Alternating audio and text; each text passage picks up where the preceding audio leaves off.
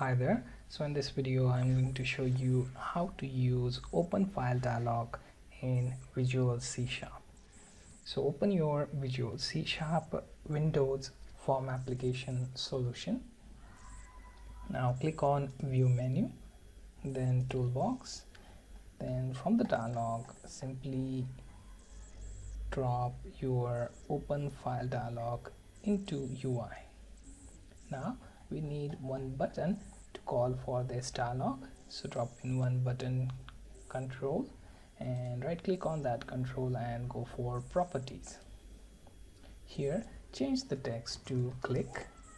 Right, once you do that, simply save the file, and now we will select this button and go to events and change MouseClick event.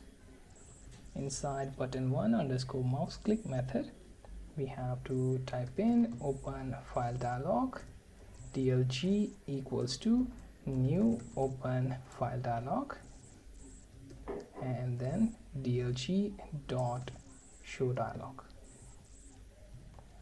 and that is pretty much all you have to do to call this dialog. Now save your file here and click on start button. Now this opens your application. Click on that button and here you see it opens OpenFileDialog box.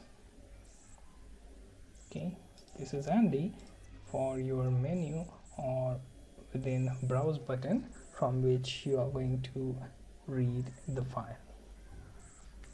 So this was a short demo on how to use OpenFileDialog.